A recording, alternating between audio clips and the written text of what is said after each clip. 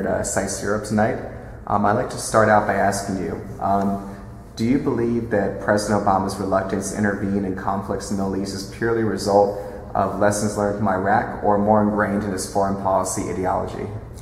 Well, first of all, I don't think you can really divorce Barack Obama's foreign policy worldview from the lessons that he has learned from Iraq.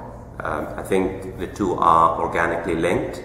And I think one of the lessons that Barack Obama learned from Iraq is that the United States should be extremely cautious about the use of force, and that the United States should not intervene militarily unless American vital interests are involved. This has been a pivotal principle in his foreign policy, and that's why Barack Obama has been reluctant to intervene in Libya, in Syria, and now in Iraq, even though the rise of the so-called Islamic State has forced Barack Obama's hands, and he's been forced to basically intervene in Iraq now, against his own will. He's screaming and kicking as he basically addresses the challenge that the Islamic State faces both in Iraq and the region. And during your talk, you spoke about President Obama moving away from conflict in situations that do not directly affect American interests. When do you believe Obama would see ISIS as directly threatening American interests? Barack Obama believes that ISIS represents a major threat to the regional order, a major threat to the security architecture in the region, not just in Iraq, but also to Jordan and Saudi Arabia.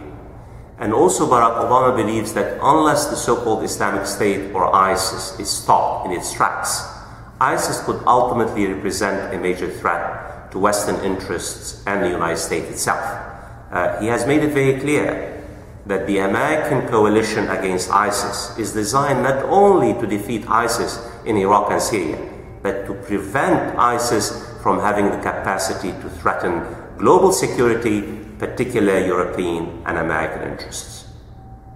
President Obama has made multiple steps towards normalizing relations with Iran during his presidency. Do you believe that he will be able to accomplish his goals with Iran before he leaves office?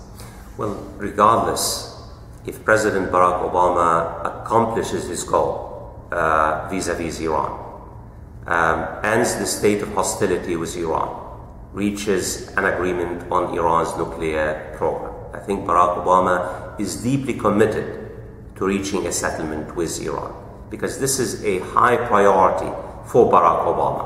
Barack Obama does not really want to engage in a military confrontation with Iran.